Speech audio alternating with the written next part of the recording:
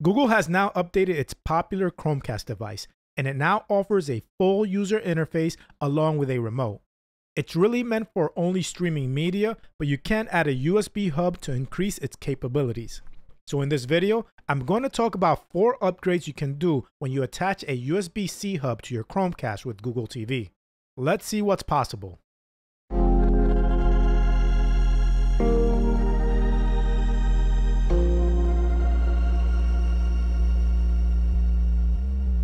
So with a USB hub, you can perform some functionality upgrades to your Chromecast.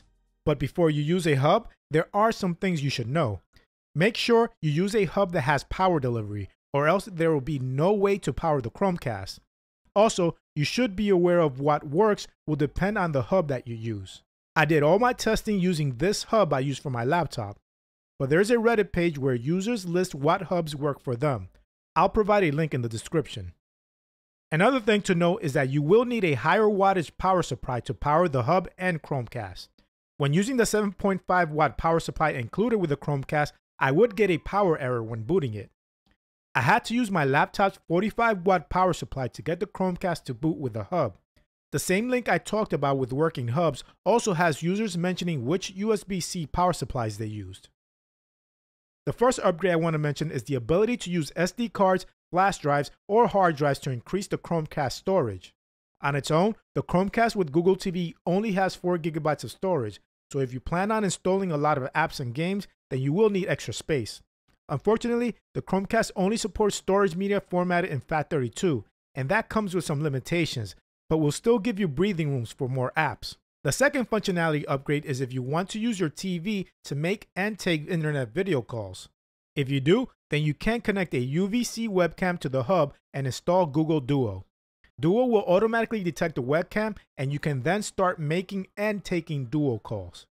Having a webcam attached to your TV will make it easier for multiple people in the same room to participate in video calls. If you also have a UVC HDMI capture card, you can even use a DSLR for your Duo calls. I will provide a link in the video description for a list of UVC webcams. If your device is not listed, you can always plug in and try the camera you have or contact the manufacturer of a camera you're interested in.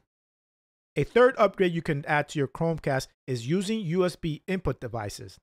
If you don't have a Bluetooth mouse or keyboard to use with your Chromecast, you can use the hub to plug in wired mice and keyboards.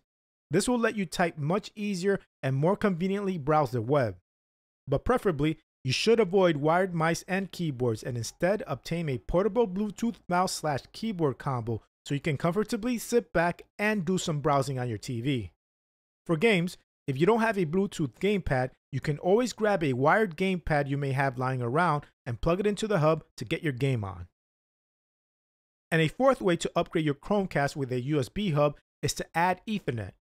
The Chromecast by itself only supports wireless internet connections. To upgrade to a wired connection, you can use a hub with built-in Ethernet or connect a USB Ethernet adapter to the hub.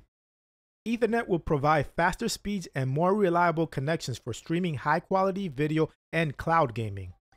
Not all Ethernet adapters and hubs will work, but the link I talked about earlier has users confirming hubs with Ethernet that work for them. So those are 4 ways of upgrading your Chromecast by using a USB-C hub.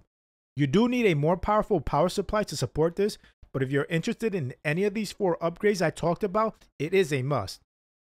Anyway, I hope you found this video helpful. If you did, please give it a like. And if you want to see more content like this, subscribe to my channel. Thank you, and I'll speak to you next time.